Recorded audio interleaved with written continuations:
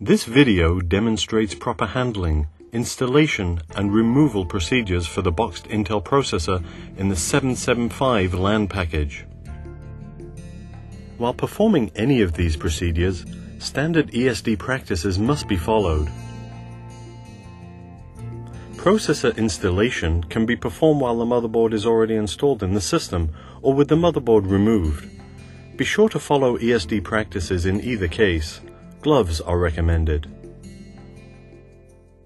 Place the board on a flat ESD-safe surface, orienting it so that the socket load lever is to the left of the operator.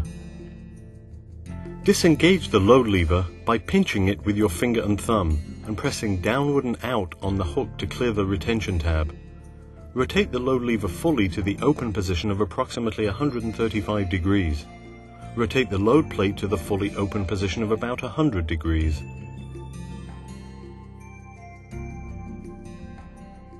Pressing with your forefinger on the north side of the cap, remove the pick and place cap or PnP cap. Do not touch the socket contacts while doing this. Inspect the cap for any signs of damage. Now you will visually inspect the socket contact array on the motherboard by viewing at various angles, noting any changes in light patterns. Such a change indicates damaged contacts. Also check for foreign matter. Should either mechanical damage or foreign matter be discovered, reject the motherboard. To install the processor, remove the processor from the box processor package by grasping the substrate corners with 3 fingers and lift straight up. Notice that pin 1 is marked by a gold arrow.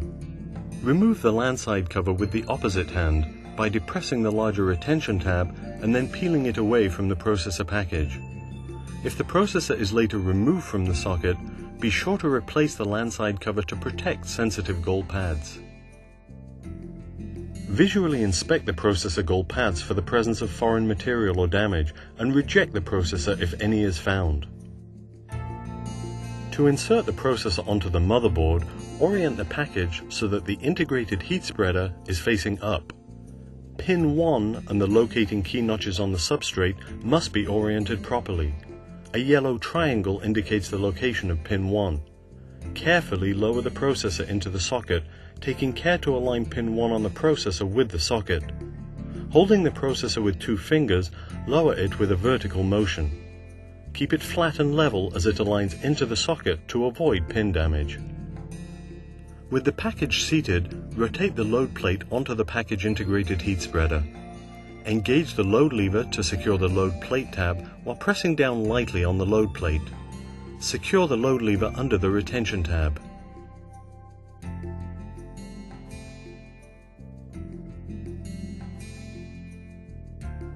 Remove the variable speed fan heatsink from the box processor packaging, being careful not to damage the pre-applied thermal interface material.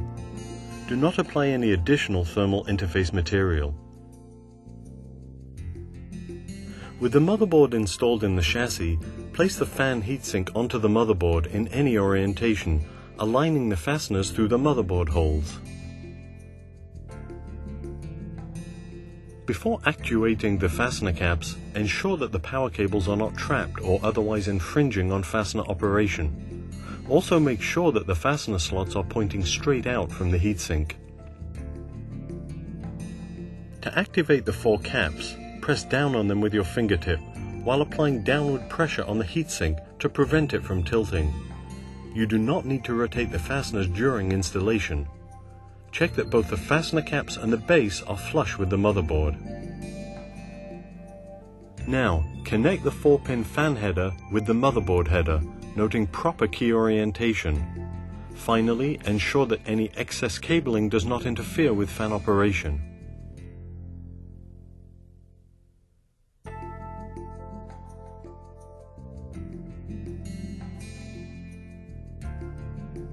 Begin disassembly by disconnecting the fan cable from the motherboard. Turn the 4 fastener caps counterclockwise 90 degrees with a flat blade screwdriver.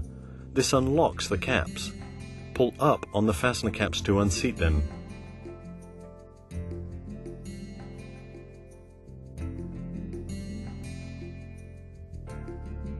With the straight up vertical and twisting motion, remove the heatsink. If the fan heatsink will be used on another processor, you will need to reset the fasteners by rotating the caps 90 degrees in the direction opposite of the arrow on top of the cap. If needed, you may contact Intel customer support to obtain a replacement thermal interface pad. Now, open the socket load plate and lever. Pick up the processor either using a vacuum wand or with your hands. Using your hand, place your index finger on the load plate hinge side of the processor and your thumb on the load lever side. Lift straight up and away. No matter which method is used to remove the processor from the motherboard, the LAN side cover must be assembled on the processor immediately to prevent contamination. To do so, regrip the CPU by holding it at the corners. Be certain not to touch the gold pads. Engage one large retention tab on the CPU at an angle, then press the second large retention tab, securing it to the CPU.